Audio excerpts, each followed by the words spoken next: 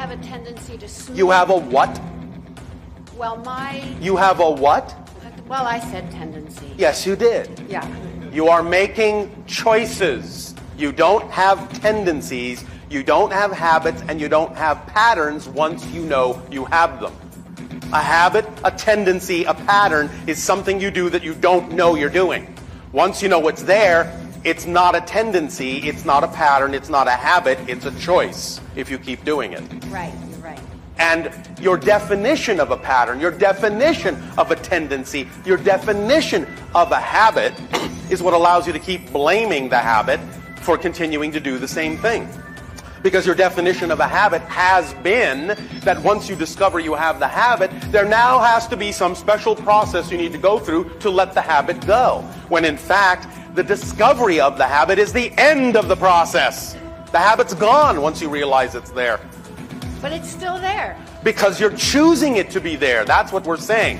What we're saying is the fact that you keep doing it is no longer the product of habitual behavior. It's the product of choosing it because you have a belief that says that's the beneficial thing to do.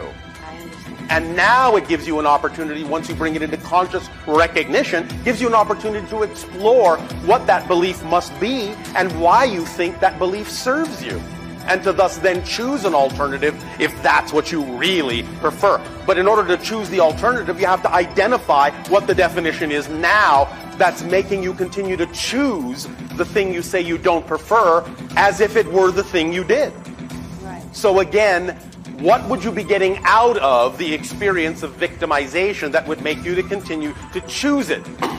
Sometimes, I'm not saying this is the case, sometimes it can be as simple as choosing something that is more familiar than what is unknown to you, because you've attached a definition to the unknown that makes the unknown seem scarier than the thing you don't prefer, because the thing you don't prefer is more comfortable and more familiar. And that might be enough to allow you to keep choosing the thing you don't prefer because you're so afraid to choose what you don't know.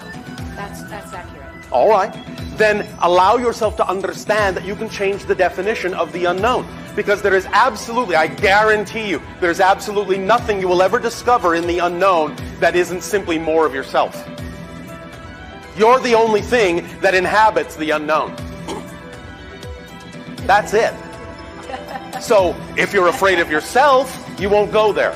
But if you're not afraid to be who you really are, you will go into the unknown with open arms, knowing that the unknown is nothing more than an exciting adventure of discovery of more of who you are. So when you define it that way and know that that's the definition, that's true for you, you will then switch the priorities and you will see that going into the unknown isn't scary, it's actually more beneficial, and you will move forward by acting on your excitement, and no longer will you experience the idea of being a victim.